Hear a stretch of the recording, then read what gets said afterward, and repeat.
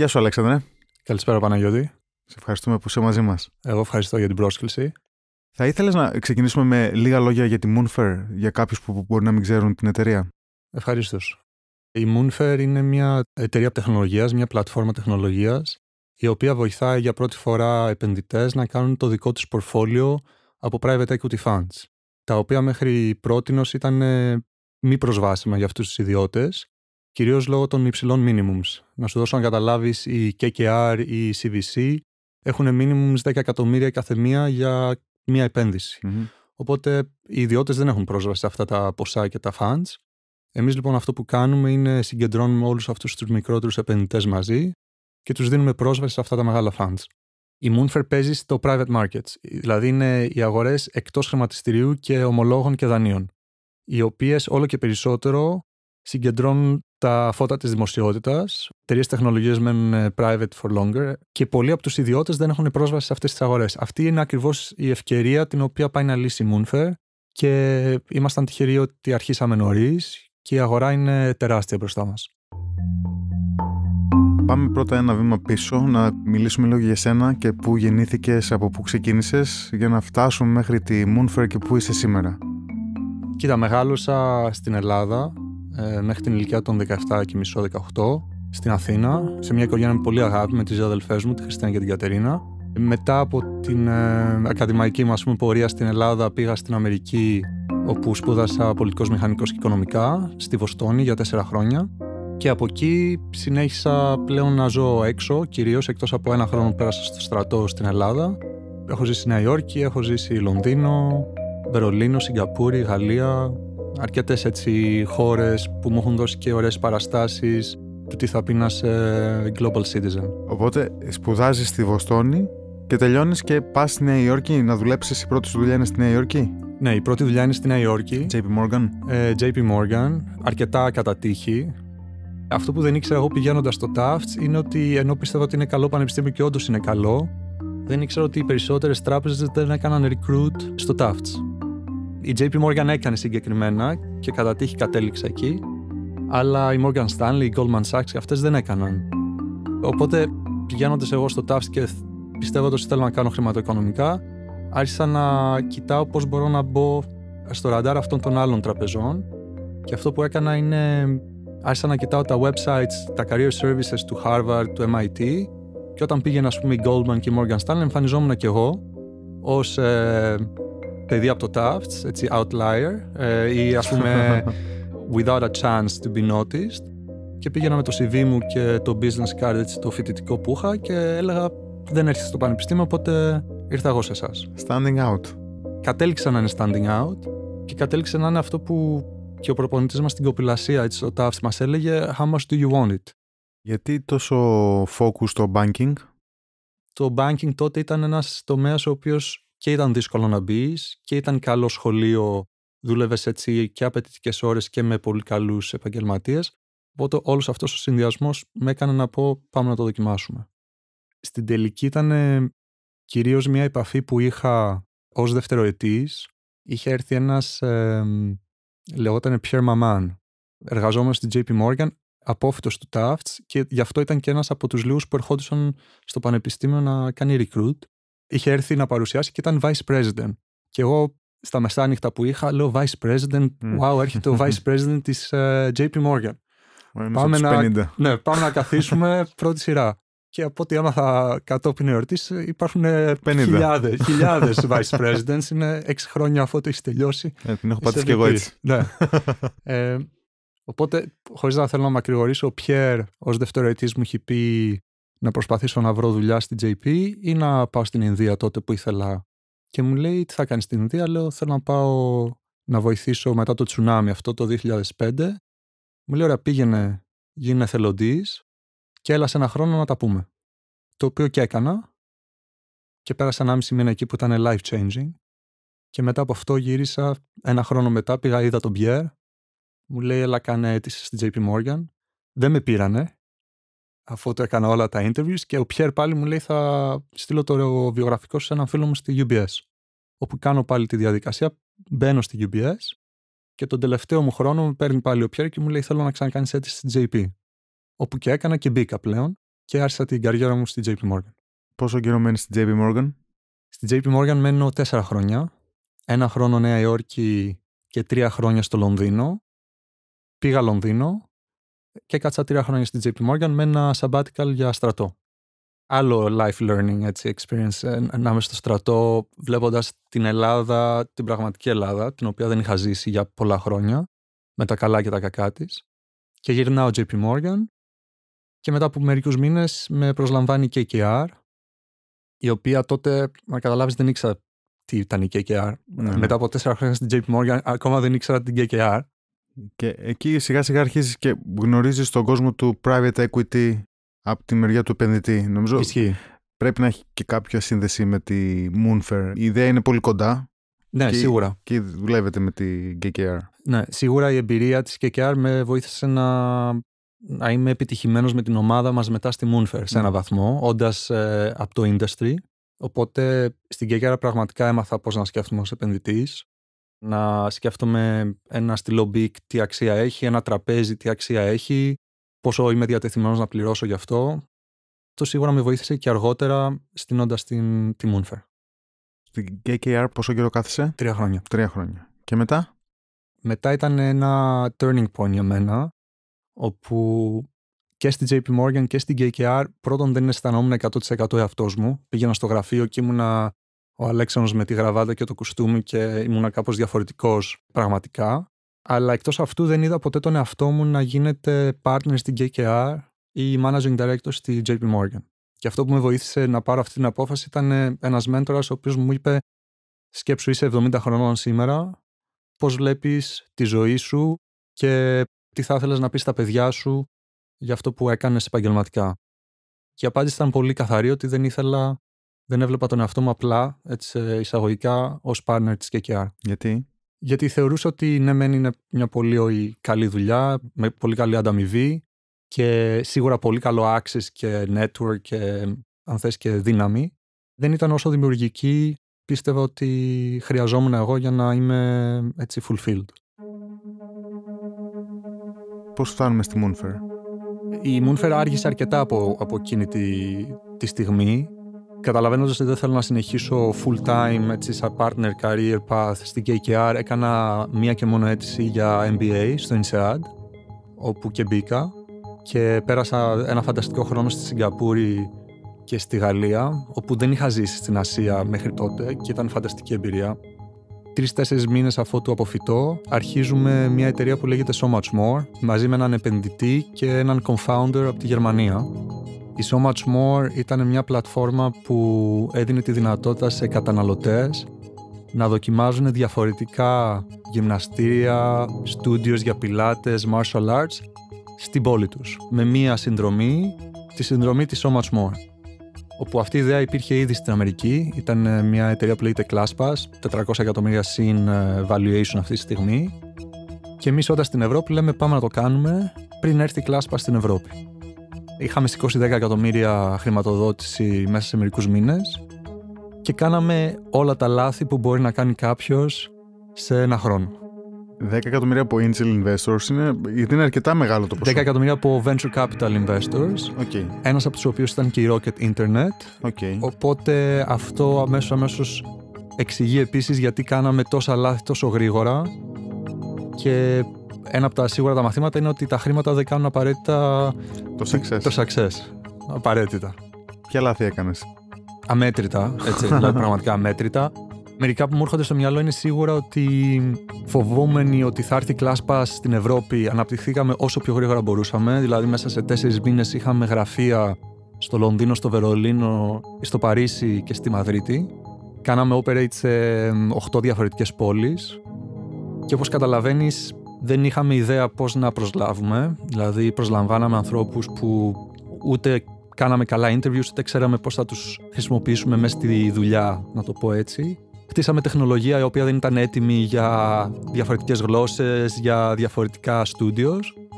Και το πιο σημαντικό λάθος που κάναμε, και αυτό είναι και στο marketplace συγκεκριμένα, είναι ότι δουλέψαμε με partners, με suppliers, στη συγκεκριμένη περίπτωση studios, τα οποία δεν ήταν top tier. Ήταν Tier B, Tier C και αμέσως το προϊόν που δίναμε στον πελάτη δεν ήταν τόσο ελκυστικό. Πώς έληξε αυτή η προσπάθεια? Πήγαμε πολύ καλά για τους πρώτους 6-8 μήνες, πολύ καλά γιατί είχαμε χρήματα. Άρχισαμε να έχουμε λιγότερα χρήματα. Εν τέλει, μετά από 1,5 χρόνο, την πουλήσαμε την εταιρεία στο μεγαλύτερο ανταγωνιστή μας στην Ευρώπη. Ήταν ένα acqui-hire. Δεν ήταν success for our investors, ήταν OK success για μας, τους founders. Αλλά όπως και να έχει, ήταν μετά από 1,5 χρόνο ήμουν τυχερός, γιατί ήταν ένα φανταστικό δίδαγμα. Το λέω ότι ήταν ο δεύτερος χρόνος μου MBA κατόπιν εορτής. Ο πρώτος ήταν στο INSEAD, ο δεύτερος όπου πληρώθηκα και γι' αυτό ήταν on the job στη So Much More. Εκεί κάπου έρχεται η Moonfare. Τότε ήταν που μέσω ενός γνωστού και του Στέφαν, του συνιδρυτή μου, και εμένα ήρθαμε σε επαφή, γνωριζόμασταν από την KKR, απλά δεν είχαμε μιλήσει εκείνη την περίοδο. Ήταν και ο Στέφαν ο co-founder σου στην KKR. Ναι, ξέχασα να το πω. Στη Moonfare είμαστε 3 co-founders. Έτσι είναι ο Heinrich Lichtenstein, ο Στέφαν Πάουλς και εγώ. Ο Στέφαν και εγώ ήμασταν colleagues, δουλεύαμε μαζί στην KKR. Okay. Ο Στέφαν, όντας πολύ πιο έμπειρος και μεγαλύτερος, είναι τώρα 52 χρονών, αλλά ήμασταν στην ίδια εταιρεία, ίδια βιώματα επαγγελματικά. Και μου λέει ο κοινός γνωστός μας, μου λέει ο Στέφαν σκέφτεται κάτι σε private equity, νομίζω πρέπει να μιλήσετε πάλι. Και μιλάμε και το υπόλοιπο είναι history. Ήρθαμε μαζί, είχαμε δει την ανάγκη αυτής της ιδέας, ο Στέφαν μου την πίτσαρε εμένα και αρχίσαμε σιγά σιγά να τη δουλεύουμε. Πιο πολύ recreational, ένα από τα πολλά που δουλεύαμε εκείνη την εποχή. Καταλήξαμε σε 2 πράγματα, στη Moonfare και σε ένα άλλο venture, ένα venture capital fund. Το venture fund είναι ένα venture capital fund περίπου 85 εκατομμύρια σήμερα σε assets υποδιαχείριση, τα οποία τα σηκώσαμε κυρίως από Ευρωπαίους επενδυτές με την υπόσχεση να τους δώσουμε πρόσβαση σε εταιρείες της Αμερικής, σε growth startups, Series B, Series C, στα οποία εμείς θα μπαίναμε ως Ευρωπαίοι γιατί τους βοηθούσαμε να έρθουν στην Ευρώπη με το δικό μας network, το access κτλ.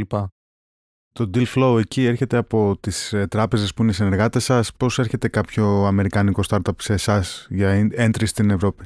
Το deal flow είναι εν μέρει ότι έχουμε την ομάδα στο Σαν Φρανσίσκο που είναι πολύ καλά δικτυωμένη στο local ecosystem. Έχετε δική σας ομάδα στο Σαν Φρανσίσκο. Ναι. Okay. Και το δεύτερο που δεν σου ανέφερα είναι ένα μέρος των χρημάτων που έχουμε επενδύσει, τα έχουμε επενδύσει σε άλλα funds. Είναι σαν fund of funds. Ναι. Μπράβο, οπότε από εκεί έχουμε ένα deal flow το οποίο έρχεται, επιλέγουμε και διαλέγουμε σε ποιο θα κάνουμε co-invest. Η δεύτερη είναι η Moonfare. Ναι. Θες να μας πεις λιγάκι ποια είναι ακριβώς η ιδέα και να καταλάβουμε, γιατί γίνεται και μεγάλος χαμός αυτό το διάστημα με το retail trading. Ποια ήταν ακριβώς η ιδέα? Η Moonfare είναι μια πλατφόρμα τεχνολογίας που βοηθάει επενδυτές να φτιάξουν το δικό τους portfolio από private equity funds. Ο λόγος ο οποίος αυτή η ιδέα είναι δόκιμη στη σημερινή εποχή είναι ότι από τη μία λύνουμε βασικά ένα πρόβλημα για 2 διαφορετικούς χρήστες. Το πρόβλημα που λύνουμε για τους επενδυτές είναι ότι τους δίνουμε πρόσβαση σε αυτά τα μεγάλα funds, στα οποία μέχρι πρότινος δεν είχαν πρόσβαση, κυρίως λόγω των υψηλών minimums, όπως ανέφερα πριν, 10 εκατομμύρια, 15 εκατομμύρια για μία και μόνο επένδυση. Τα funds τι πρόβλημα είχαν και έχουν? Το βασικό είναι ότι όλο και μεγαλώνουν και σηκώναν χρήματα από θεσμικούς επενδυτές. Ποιοι είναι οι θεσμικοί επενδυτές? Είναι συνταξιοδοτικά ταμεία, είναι sovereign wealth funds, ασφαλιστικές εταιρείες και ούτω καθεξής. Αυτοί οι θεσμικοί επενδυτές έχουν 10, 20, 100 εκατομμύρια τη φορά που μπορούν να βάλουν σε μια επένδυση. Οπότε ήταν οι κύριοι χρηματοδότες των funds. Όλο και περισσότερο τα funds όμως είδαν ότι θα θέλαν να έχουν πρόσβαση και στους ιδιώτες επενδυτές. Γιατί ο κύριος λόγος είναι ότι αν συγκεντρώσεις όλους τους ιδιώτες μαζί, το μέγεθος αυτού του pool είναι όσο μεγάλο και των θεσμικών. Το πρόβλημα όμως είναι ότι είναι πολύ πιο κατακερματισμένοι. Δηλαδή 50.000, 100.000 κτλ. Αυτό εν μέρει είναι που προσπάθησε να λύσει η Moonfare και κατάφερε. Δηλαδή να ενώσει τους ιδιώτες επενδυτές από τη μία μεριά και τα funds από την άλλη και να δημιουργήσει ένα marketplace όπου επιτρέπει στους μεν να επενδύσουν στους δε. Ποια είναι τα πρώτα βήματα? Έχετε access σίγουρα σε αυτές τις εταιρείες γιατί δουλεύατε σε αυτές, ξέρετε τη στρατηγική τους. Χρειάστηκε να τους πείσετε να σας κάνουν disclose, να σας δώσουν πρόσβαση στα δεδομένα τους? Πώς έρχεται αυτή η επικοινωνία? Ο τρόπος που αρχίσαμε ήταν κυρίως να εστιάσουμε σε ένα fund, στο οποίο είχαμε πολύ καλή πρόσβαση και πιστεύαμε ότι ήταν ένα από τα καλύτερα στον κόσμο. Και η EQT είχαμε πρόσβαση, εκείνη τη στιγμή σήκωνε χρήματα ίδια για μία από τις στρατηγικές της και ο τρόπος με τον οποίο αρχίσαμε είναι πήγαμε στην EQT και λέμε θα σας φέρουμε 10 εκατομμύρια. Και βάλαμε το δικό μας trust και την εμπειρία και το relationship για να μας εμπιστευτούν και να πούν OK, αυτή η ομάδα που λέγεται Moonfare που δεν τους ξέρουμε, τους εμπιστευόμαστε ότι θα μας φέρουν 10 εκατομμύρια. Δώστε τους τα. Και γυρίσαμε με αυτά τα 10, το allocation δηλαδή, και σαν τρελή ψάχναμε 4-5 μήνες να βρούμε επενδυτές, πελάτες, οι οποίοι θα ήταν διατεθειμένοι να εμπιστευτούν πάλι εμάς για να επενδύσουν στην EQT. Και το σημαντικό εκεί είναι ότι εν μέρει δεν είχαμε καμία πλατφόρμα, ήταν όλο MVP, έτσι, minimum viable product, δηλαδή κάνεις πράγματα χωρίς τη βοήθεια της τεχνολογίας στην αρχή. Και το άλλο πολύ σημαντικό concept είναι αυτό που το έμαθα στο εξωτερικό, do things that don't scale first. Και το βασικό εκεί είναι ότι καταλαβαίνεις ακριβώς τι είναι σημαντικό για τον πελάτη και φτιάχνεις τεχνολογία και προϊόντα και υπηρεσίες οι οποίες λύνουν αυτά τα προβλήματα του πελάτη. Και αυτό μπορείς να το ξέρεις μόνο αν είσαι πάρα πολύ κοντά στον εκάστοτε πελάτη στην αρχή.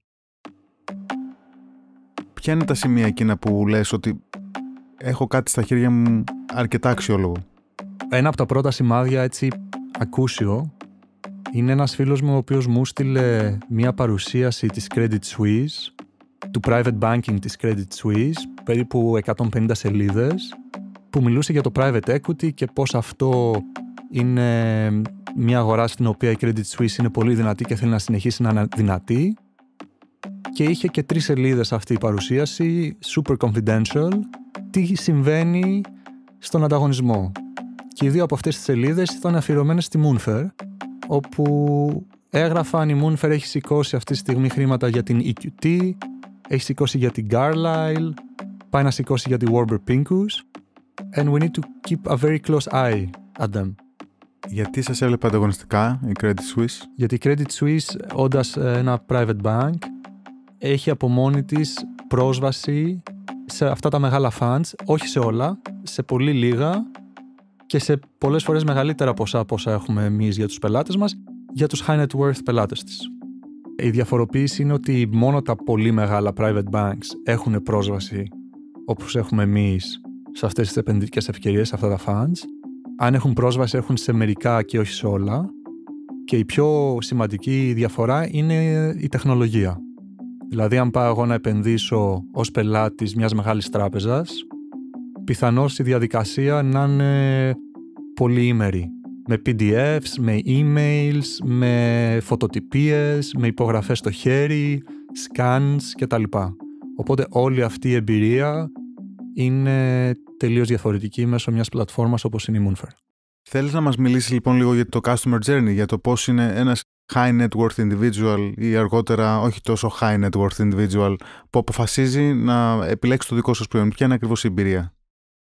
Παίρνει 30 δευτερόλεπτα για να κάνει εγγραφή στην πλατφόρμα και αφού μπει στην πλατφόρμα έχει την ευκαιρία να δει τα funds τα οποία εκείνη τη στιγμή έχει επιλέξει Moonfare και τα οποία είναι ανοιχτά για επένδυση. Συνήθως θα δει ένας επενδυτής 4 με 5 ευκαιρίες ανά πάσα στιγμή, είτε αυτό είναι private equity, είτε είναι venture capital. Όλο και περισσότερο η Moonfare αρχίζει και κάνει διαφορετικές στρατηγικές στα private markets. Μπορεί να ρωτήσει ερωτήσεις. Έχουμε μια ομάδα customer success η οποία βοηθάει με απαντήσεις, με πληροφορίες για τις διάφορες επενδύσεις. Και αφού του πάρει την απόφαση ο επενδυτής ότι θέλει να επενδύσει στο εκάστοτε fund, γίνεται η εγγραφή. Η Moonfare όλο και περισσότερο, και βλέπουμε αυτό την ανάγκη από τους πελάτες μας, είναι να προσφέρουμε προϊόντα σε διαφορετικά asset classes.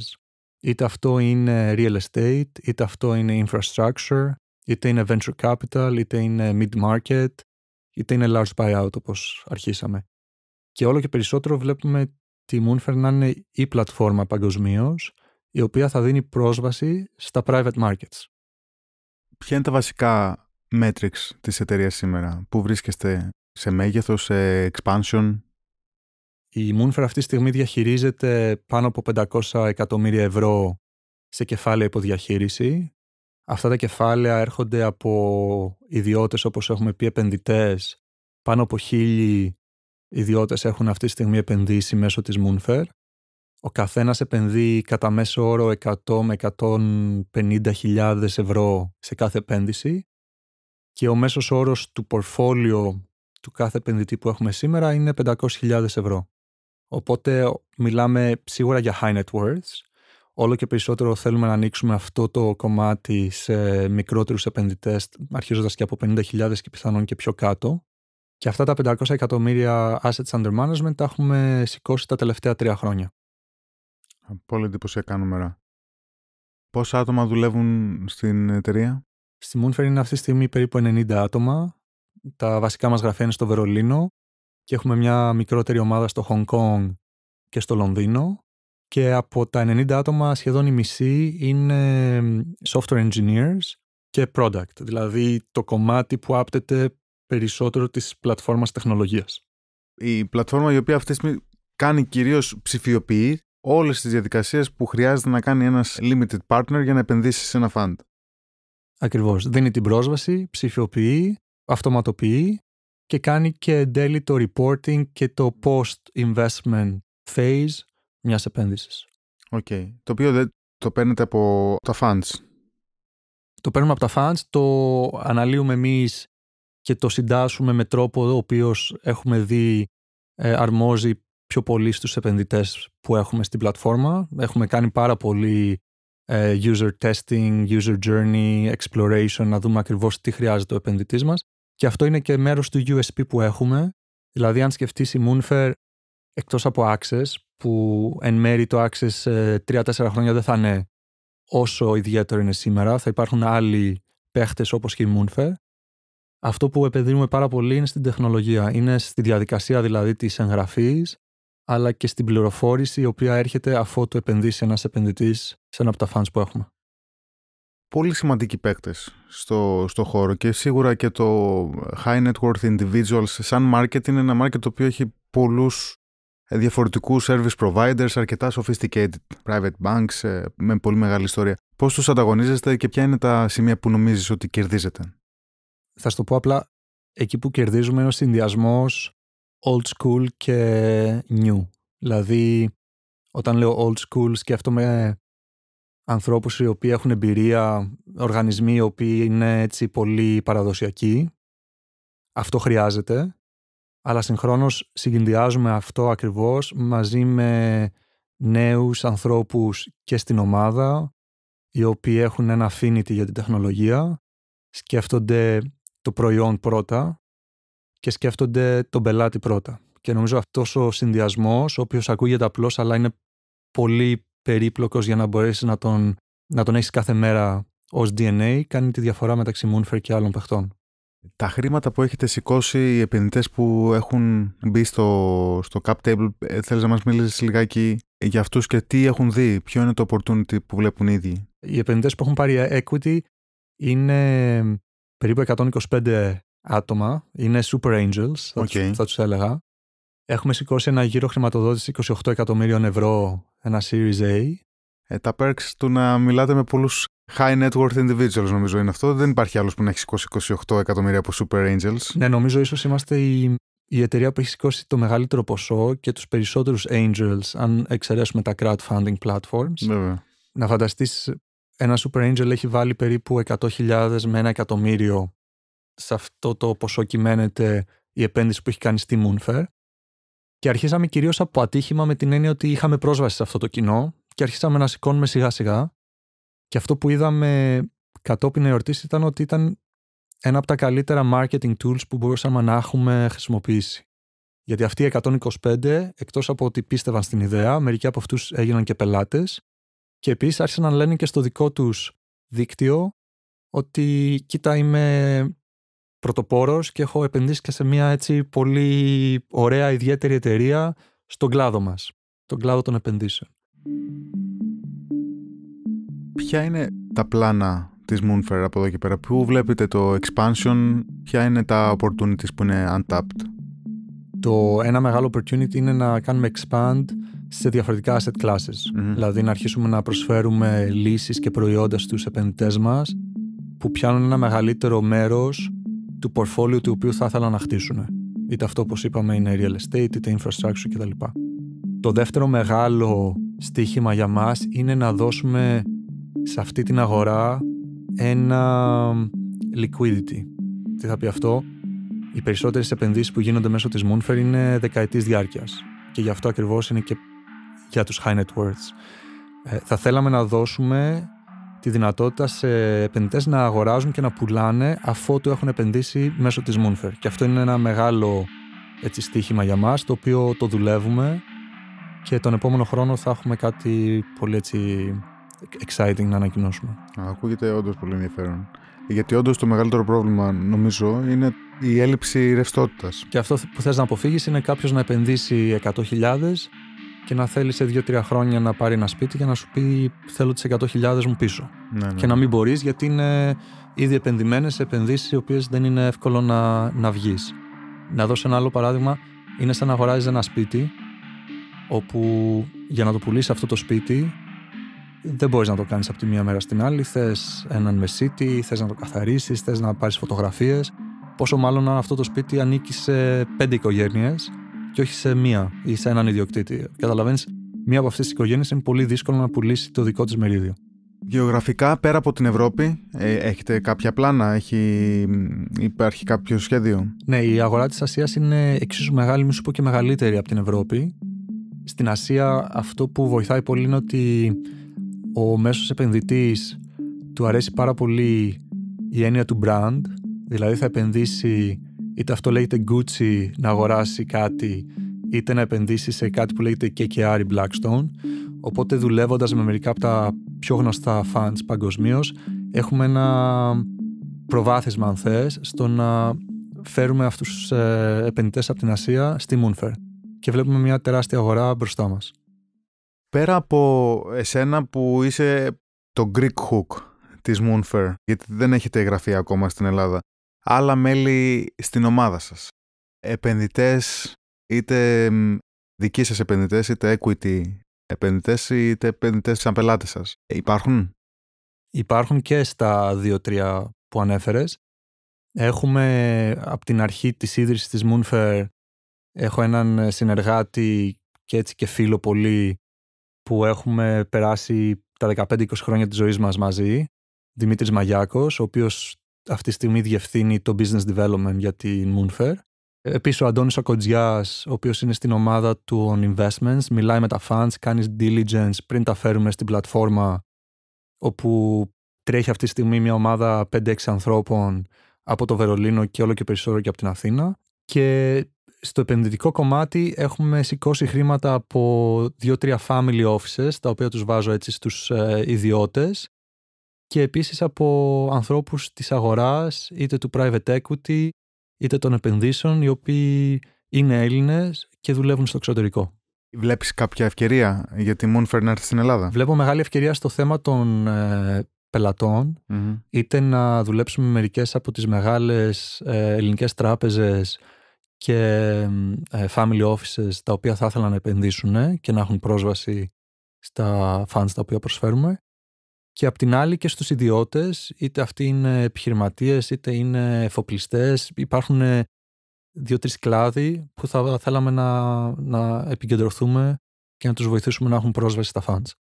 Θα ήθελες να μας περιγράψεις λίγο το δικό σου ρόλο στη Moonfare, πώς ξεκίνησε, πώς έχει εξελιχθεί, πώς βλέπεις να είναι στο μέλλον? Αυτό που κάναμε στην αρχή, μοιράσαμε λίγο τους ρόλους και όπως σου είπα πριν, είχαμε, ας πούμε, μπορείς να σκεφτείς εμένα ως πιο νέο, πιο δραστήριο, ενεργητικό, όπου έστησα την ομάδα, έστησα τα πρώτα processes, και τον Στέφανο, ο οποίος ήταν ο πιο έμπειρος, είχε access, είχε network και έδινε αυτό το trust που χρειαζόμασταν, το grey hair, που χρειαζόμασταν για να αρχίσουμε στην αρχή. Αυτή τη στιγμή εγώ είμαι μέλος του Διοικητικού Συμβουλίου, μιλάω σε εβδομαδιαία βάση με μέλη της ομάδας.